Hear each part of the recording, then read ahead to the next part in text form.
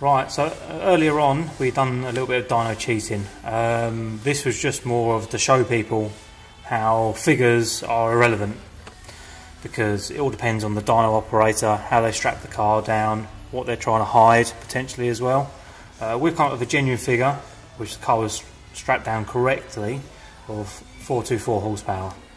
We've then loosened the straps. We've actually loosened them a fair amount to allow the car to roll up into the top of the roller. This basically takes out the mathematical sum of the back roller.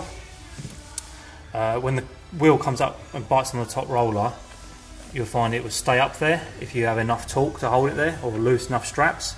So instantly the readings are much higher across the whole rev range. We've gained essentially 28 horsepower at peak, but for the whole rev range it's changed. And for the, well, if I gave you that graph, you just wouldn't know simply. It took a few attempts to get there. We show you these.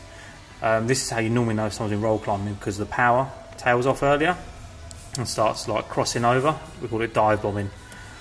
Some people cut the dyno graph off earlier, so they'd cut the graph off here and you wouldn't even know. We'd do the graph all the way to past the limiter to sort of show you all this. So you can see how we failed earlier with the strapping again, it come up and then drop back in the roller.